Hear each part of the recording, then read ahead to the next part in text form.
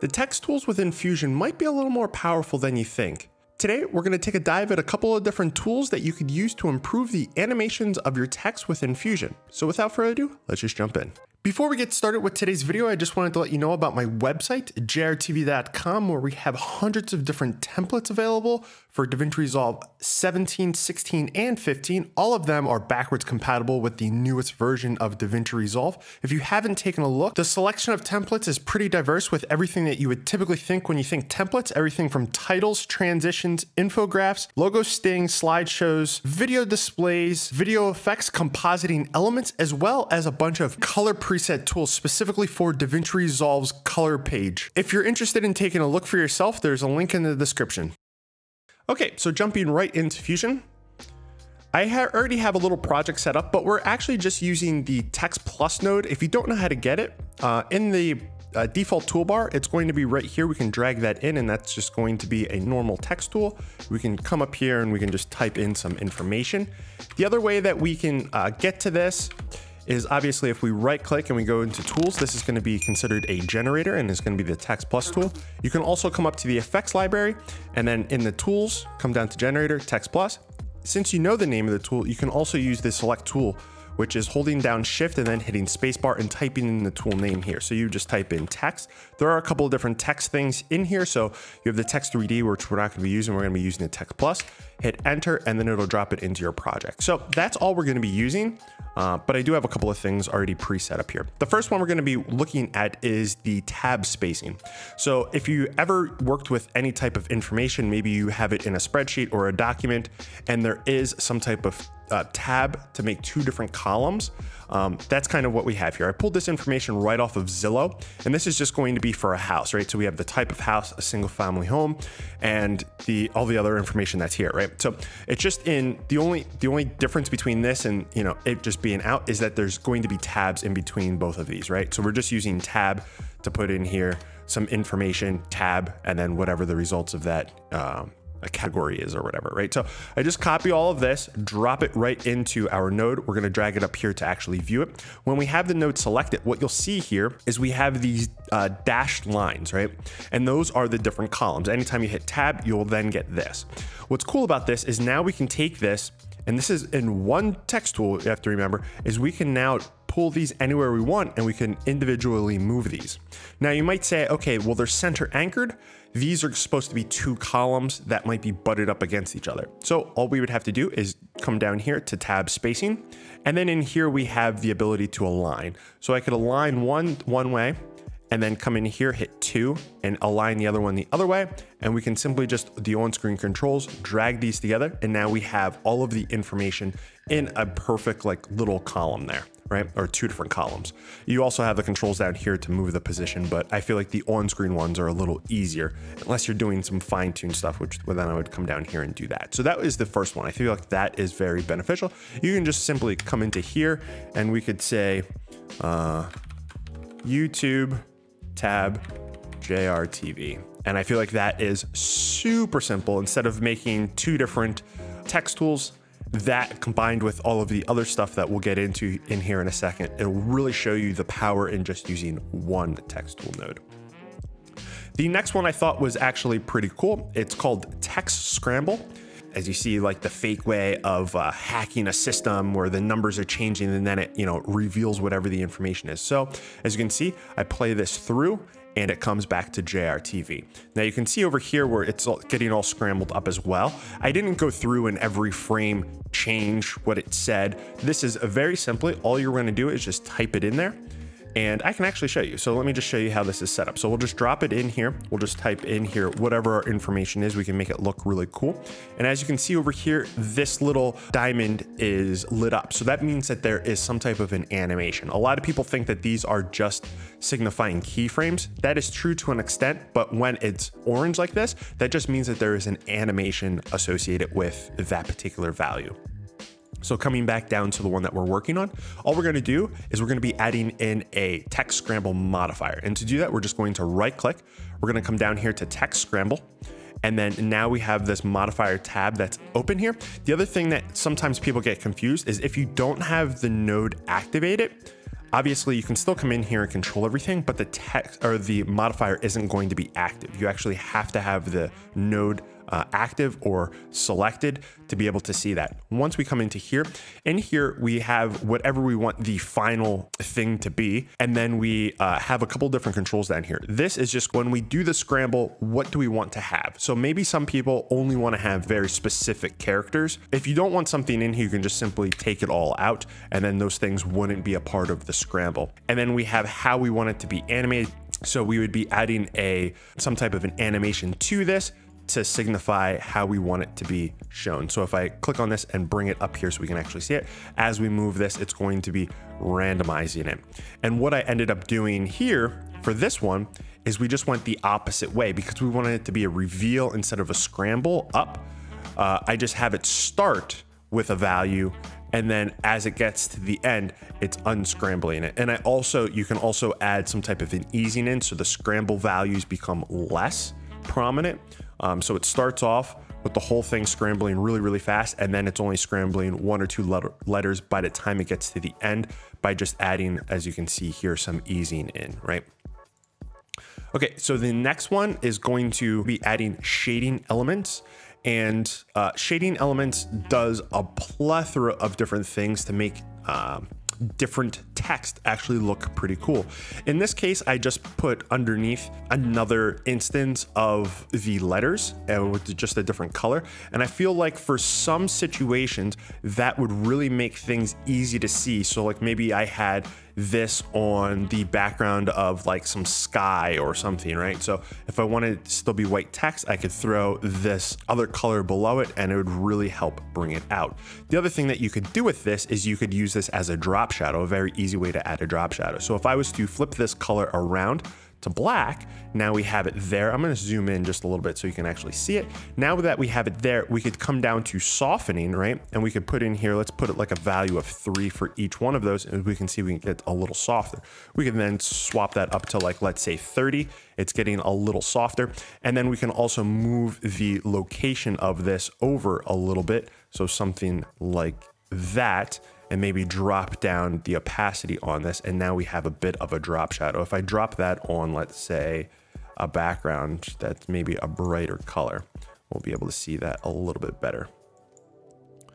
So now if we bring this up a little bit, we can see that we have that drop shadow. Obviously I probably want to do this. Maybe let's try 10. All right, that makes it a little too strong, but something like that. And let's bring this back. Oop, that's not what I wanted to do. I wanted to bring this back up and maybe drop it down just a little bit over like that. But then we can get, you know, a bit of like a drop shadow effect going there. So that's pretty cool. The other things that you can do with this, and I guess I really didn't go over how to add these in. So let me just add this on so we can see this quick. JRTV, we go over into shading, and then we can add in 8 shading elements, and these can all be something completely different. So I'll add this in, and by default this is just going to have like a random, I use these as descriptions if it's something I'm going to be continuously reusing, but by default this is just going to be a red outline. So it's using the outline and then it's just placing it red. You can do that if you want. You can also have it in the background. But one thing that you'll notice here is if I zoom in a little bit, you'll see that there's little gaps here. So that we don't have those gaps, what we would want to do is instead of having it the level as character, we want to switch that to, depending on what you have going on here, we could go to word and it's going to fill it all in based on the word. So anytime that there is a space, it's going to break this box and then obviously create a new box. You could also switch this up so it's line based, so it's all of the lines, or if you just want it to be a big block, you could also have it on the text, which would then be, if you have multi layers and you don't want them all on individual lines, you could, you know, switch that up. Cool thing with this is that each layer has its own complete tool set that you can do with it. So if you wanted to, you could have this little guy behind move in, so it could slide in, or you could have it go the other way around and then you could have the text slide on to it. So there's a lot of different options. Obviously you could come over here and make this an outline, and we'll see this in a second because I ended up doing something with this. But one thing that you'll notice, if you click this and this is at the default characters, it's going to look horrible, right? So you obviously wouldn't want that. You would want it to be line based or word based. So that's pretty much that one. Come back here. And the next one is the character level. So character level styling allows you to take each particular character and change all of its attributes when it comes to appearance. So we could simply, as you can see here, when we zoom in here, we have different colors. We also have different fonts, and we also have different sizes, right? So to do this, it's going to be just like all of the others. We're going to right click in here, and then we're going to go down to character level styling. As we can see, we have an animation here. And then we have a modifier, so we click over here. And now with this, how this works, as we can see, we have these two little boxes, is you're actually going to highlight the characters that you want to be working on now. So let's say these two characters, or 4 characters, excuse me, and then we could switch their font, right? So maybe we want it to be this font, and we can change the sizing so that they're both the same. And then we could come over to shading, and then we could change, okay, we want the color for this to be yellow. So then those will be yellow. One caveat to this is you're changing the values for that particular position of the characters. And what I mean by that is right now we have, right here is 1, 2, 3, 4, 5, 6, 7, and 8. So 5, 6, 7, and 8 are always going to have those values. This is where people get confused, because if I was to add in other stuff, so if I put in here .com, it's still gonna look correct, right? But if I came into the middle of this, remember, it's going to be characters 5, 6, 7, and 8 for this particular situation. And let's say we unclick that, so that wasn't, there. We could come in, and once we start to add characters, it's always going to be those positions that are going to have those modifications applied to it. Now the TV obviously is in a different position, so it's going to have a completely different set of settings applied to it. It's never the particular character that we're changing, it's the position of the character that we're changing the values on. A lot of people get confused with that. I get a lot of emails asking questions about that because they're not completely, they don't completely wrap their head around it. So that is the character level styling modifier. The next one, and let's just go in here, and this is actually more of an animation one. This is going to be what's referred to as the follower modifier. So we set a particular value, and then we can dictate how all of the other characters are going to follow that same animation. So clicking in here, if we come over here, same sort of deal, right clicking, going down to the follower. Now we can see it has an animation coming over here. And this is a path, so we don't want to look at that one. We'll look right here in the follower. There's a couple of different things that I added in here. The first one that you'll see is it's obviously motion blur, right? So that is just on the actual node itself. All nodes that have any type of position move, you'll be able to add in motion blur. The actual follower aspect of this is we're just saying what we're going to be doing here. So if we come over to the actual follower, here is what we're going to be stating what happens. So we have the range is all characters. That I kind of have to put a little asterisk to that, and I can explain that later here. The order in which they're going to be following. So now, because the way in which this animation looks, obviously you want to go from left to right in the characters that are there, how it's going to happen, but we can switch that up and I'll show you here quickly. And then the delay, this is going to be, we can pick the delay between each character or the total delay from when the animation starts to when it ends. I like picking between each character because it just makes things a little easier. And then the delay is going to be based off of time. So that is going to be, how many frames do you want that delay until the animation starts on the other character for whatever the keyframes are. So now that we have that, we're going to go over into shading. And because this is only one element, we're going to be doing the first element here. And this is just the actual text. I came down here to position, and we're going to be changing the offset. So on the first one, the first keyframe here, we're going to have it all the way over, right?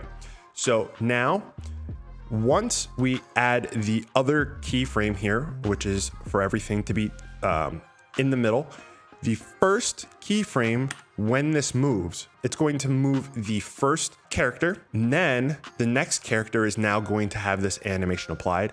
The next character is going to have this animation applied, and so on. So each one currently is 1 frame in delay. So that's how we get them to look like they're, you know, sliding over. I also, for this particular animation in here, I added in an easing curve, right? To get them to softly come over.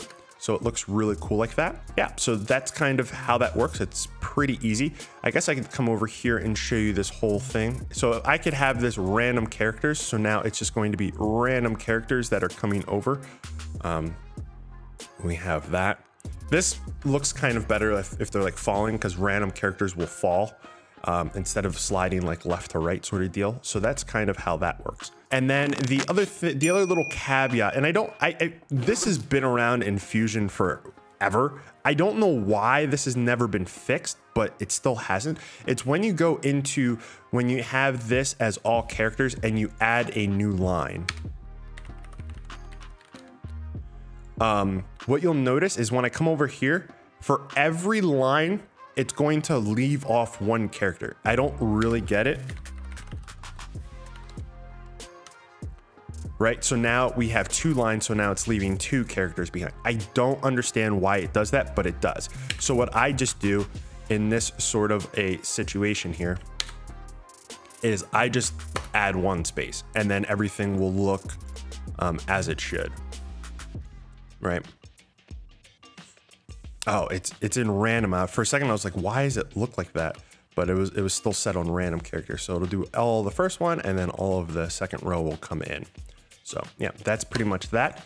And then for the motion blur, if you don't know, you just come over here into settings, motion blur, boom, turn it on, and then you'll get all these options to set the quality and so on. So then a bunch of the things that we've worked on thus far all applied together. So here we are. It just, you know, came on with the little follower, and then we have a ring going around. And this is all just within one little node, and you can see it's just a couple of keyframes to get that started. And yeah, so for this, we just added in the follower modifier, right? So we come over here. Here is the follower modifier. It's just named 2 because there's another one in the project. And then down here, this is the first element. What we're going to have it do is the opacity is coming on, and we're also reducing the blur, right? So it comes on from left to right with the opacity and the blur to give that really soft look. And then the other thing is if we come over here into, wait, where is that? Is it in here? Okay, yeah. So then the other thing I have is the shading. I have it for the second element for the shading.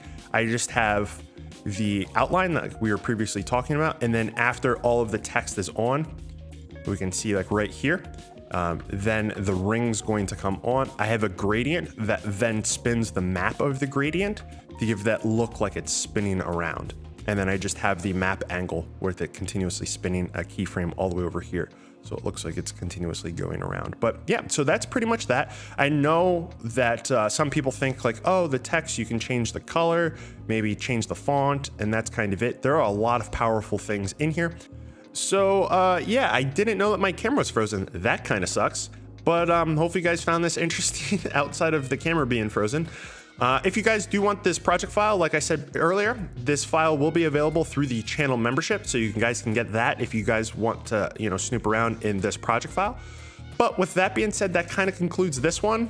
Hopefully you guys found this interesting and the tools more powerful than what you previously thought for just the text tools in Fusion. But with that being said, my name's JR. Hope you guys enjoyed this, and I will see you guys in the next one.